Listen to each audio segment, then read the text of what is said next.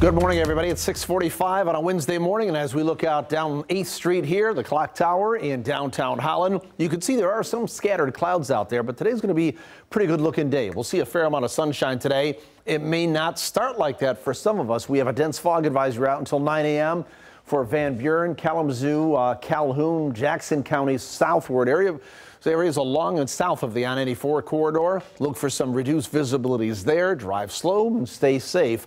We do have other areas of some fog, but they're just not under a dense fog advisory. There's nothing on radar right now. We pull out to a little bit wider perspective. There's a little bit of cloud cover from here and there. There's a weak front that's moving on through the area, creating a little bit of cloud cover, but that's about it. It's still going to be a nice day. We're 55 right now in Kalamazoo, 59 in Battle Creek, much the same in Lawton. Hartford is 51 degrees. It's 60 in South Haven to the north. Hastings is 51 degrees. Charlotte is 54. Grand Rapids is 54 degrees. We have 55 in Clarksville. West Olive is 52. And our northern counties are in the mid-50s as well, about 53 to 54 degrees out there. So it certainly is comfortable. Here are the visibilities. A 10-mile visibility is a good one.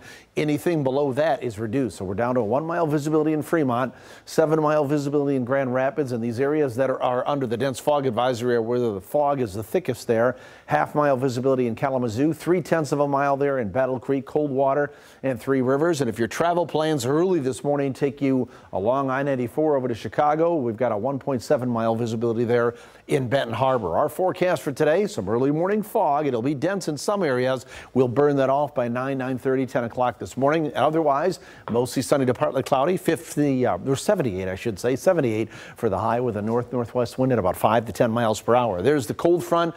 Again, a little bit of lift along that front, kind of a wind shift more than it is for anything else. For us, we've got a west-northwest wind that'll go more northerly as we go through the day today, and that'll keep our temperatures into the upper 70s. Not much going on tonight. We've got mostly clear skies, comfortable temperatures. This warm front will lift down through the area tomorrow. That'll move our temperatures into the upper 70s to around the 80-degree mark. And it looks quiet and uneventful. You can see all the thickest cloud cover, and the shower activity will fire off well to our north and west here over the next couple of days, especially across the UP and then across Wisconsin. We'll tend to thicken the cloud cover up maybe a little bit more on Friday and even more so on Saturday until that frontal system comes through here and gives us increasing shower chances by the time we get into Saturday night and Sunday. 78 degrees today with mostly sunny skies. 79 tomorrow with mostly sunny skies.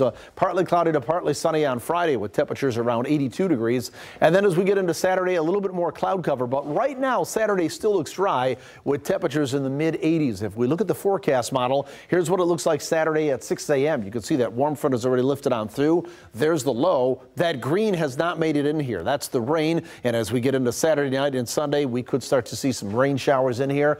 Better chances we get into later on Sunday, and that may carry on over into Monday as well before high pressure builds back in here. So in our super 7-day forecast, that certainly is reflected here. A chance of a PM shower there on Sunday, maybe a lingering morning shower on Monday with highs in the mid-80s, and we're in the mid, perhaps even the upper 80s. Temperatures running a little bit above normal by the time we get into the beginning to middle of next week. So those are some warm temperatures, about 10 degrees above where we should be for this time of the year. 6:49, that's weather. Let's check traffic. Here's Rob.